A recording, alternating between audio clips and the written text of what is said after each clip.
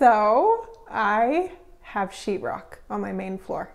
I hired that out, and they finished up this weekend when I was working all weekend. So I'm just gonna show really quick how everything's looking. It's super exciting. We also got gas hooked up.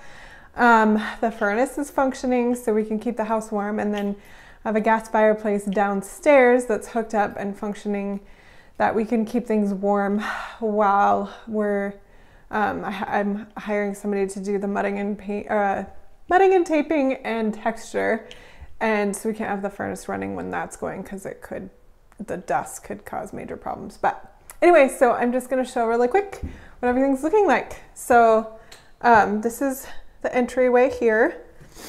Downstairs is not done, and then this is the garage, and then this here is going to be an access for the attic space. I'm going to leave that open and then put some sort of access. I haven't figured out exactly what I'm doing, maybe like a ladder on the wall.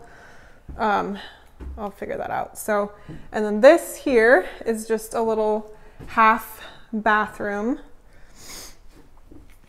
And then I have a laundry room over here. And then this is the living room here. Living room, and then dining room. And then this is gonna be my kitchen.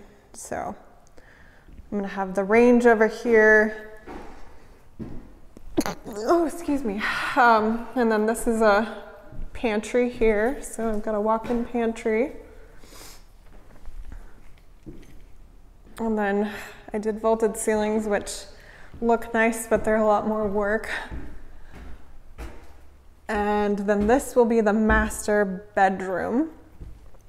It's actually a really big room. It's huge now that everything's done in here. And there's a closet here.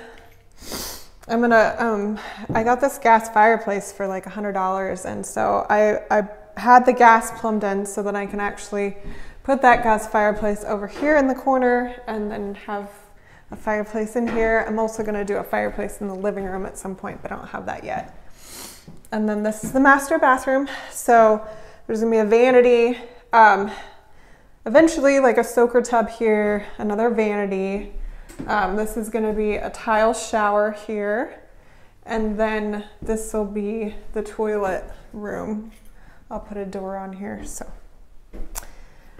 anyway, just really exciting, and just wanted to give a quick little update on how much everything's come together. It's starting to look like a real house, and I might actually make it in time to get out of my rental in a month and a half. So pretty exciting.